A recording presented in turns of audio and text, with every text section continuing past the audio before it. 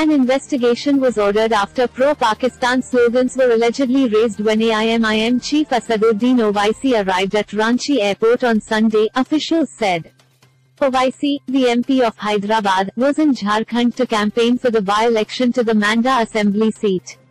A video of the incident went viral on social media. In a bid to check the authenticity of the video, a joint committee of magistrate and deputy superintendent of police has been set up to probe it, Ranchi Deputy Commissioner, DC, Chavi Ranjan told PTI. Ranchi Senior Superintendent of Police, SSP, has also set up a team to investigate the technical aspects of the video, he said. AIMIM's Jharkhand Unit President Mohammad Shikri said it was an attempt to tarnish the party's image. None of our workers raised such slogans. If any such incident took place, the administration should immediately arrest the person behind it, he said.